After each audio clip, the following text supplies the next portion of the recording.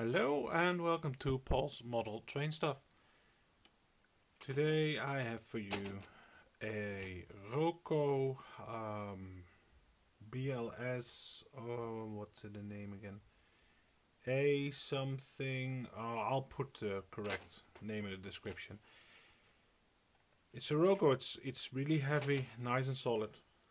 It's missing a few pieces like the yellow handles that are supposed to be here where the stairs are, and of course this is broken, but that's not why I got it.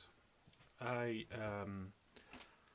found this train, and this is gonna be the start of a whole new project. As you can see, I put it here on my test track like that, and I can I'm giving it as much power as I can, and well, you may sometimes some lights are blinking. That's about it. And blinking lights are not entirely what I would expect from this train. I was hoping it would actually run. No, that's not a broken locomotive. Just trying to demonstrate the track is actually working. It seems I have no working trains around. Oh, yes, here we go. So, still some work on this one, but as you can see, there is actual power on the track. But not for this. But it is actually quite okay, because if I open it, let me first get rid of the power. You have to clip it open on the bottom side. Here we go. As you can see, it has a decoder, and I don't know what the status of this decoder is, but I'm hoping it's okay, because I'm going to build my own decoder. So actually this is an encoder, and I'm going to build my own decoder. Or is it the other way around? This is the decoder, I'm going to build my own encoder to be able to program digital trains and to drive digital trains, but without buying the official stuff, but all based on stuff you can find on eBay. But for that I of course need a model train that has some digital components in it, so I can at least have one end that's working, and hope to eliminate any errors I make by at least having something that works. Now I don't know if this works. I know the train, well, the lights blink, so I think the decoder is doing something.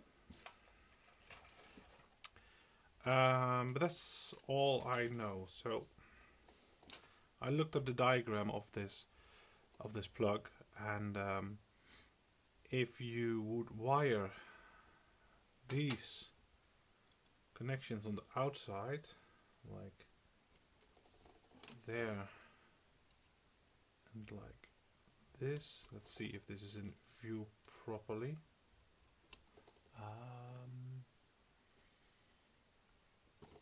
Well, let's see if I can get it a bit. Where's my camera? It's not focusing. Okay, so if you wire these outer connections, it's an 8-pin connection, and I'm wiring the two outer pins together. It should then direct the current straight from the wheels to the motor. So if I will put it on the track right now, it should run, which would at least give me a clue on whether this is actually... Look at that! So I have a working train, I have a decoder that's possibly working. Now I just need to get all the stuff from eBay to build my encoder and go have some fun. And as an extra bonus, let's move some stuff out of the way. I got 7 more decoders. So if one of them is broken, there's a good chance that any of this may work. So that's gonna be it's gonna be cool. There's gonna be quite a few YouTube videos about that subject, I think, because this is a lot of experiments to do, and I have no clue yet on how to do it.